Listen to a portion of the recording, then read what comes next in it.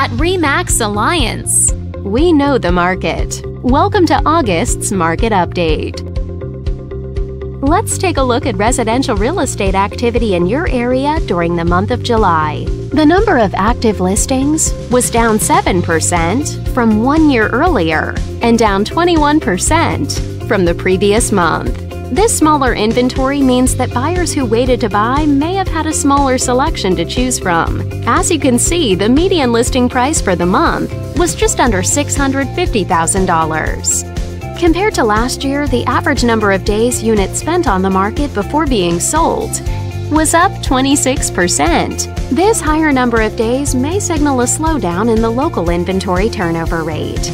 The median sale price was just under $560,000. The number of units sold increased 71% year over year and increased 33% month over month.